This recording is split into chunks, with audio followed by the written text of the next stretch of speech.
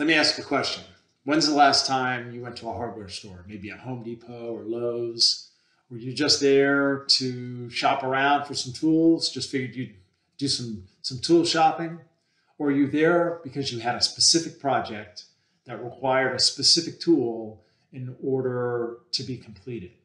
My guess is the latter. My guess is that you probably had some home project that you were working on, and your spouse asked you to work on, and it required maybe a special tool or a series of tools that you needed to perform the job and complete the project.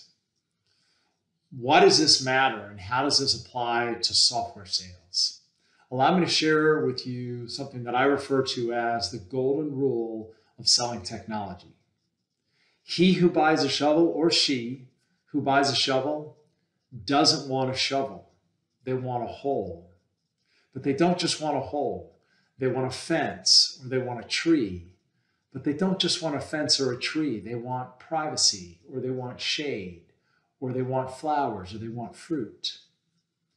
But the mistake that we make in software sales is we fall so in love with our shiny shovels. We want to show up and just talk about our shiny shovels and how wonderful our shovels are, and not the project that people are, or the objectives that people are trying to complete.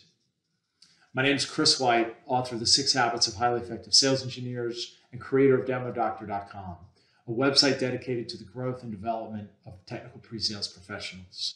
So how do we do this? How do we take our focus off of our shiny shovels and focus more on what our customers and our prospects are trying to do? I think there's 3 steps that we can take.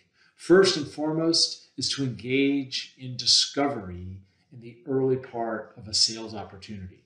When a customer or when one of our sales counterparts comes to us and asks us to engage with a demonstration, a technical presentation, we need to make sure that we ask the appropriate questions and probe first with our sales counterpart to understand what are their objectives, what are they trying to accomplish, what are some of the specifics, and get engaged with discovery with the customer and with the prospect.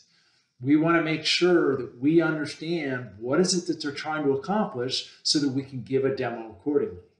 The second is, in preparation for that demo, we need to make sure that we build the story around what it is that they're trying to accomplish. Focus less on the features and the functions of your platform and focus completely on how is it that your solution, your platform is going to help your customer, your prospect achieve that objective or meet those requirements. And then third, when you deliver your demonstration, do so in the context of telling a story. And the story should always start with their objective in the context of what they're trying to do and making them the hero of the story.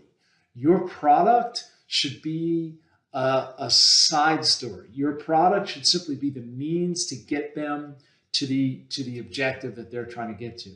Your product should not be the star of the show. So keep this in mind next week. If you have any demonstrations coming up, remember, focus not on your shiny shovel, focus on what they are trying to accomplish and show them how your solution is going to help get them there. As always, remember, people buy from people, and sales is a team sport.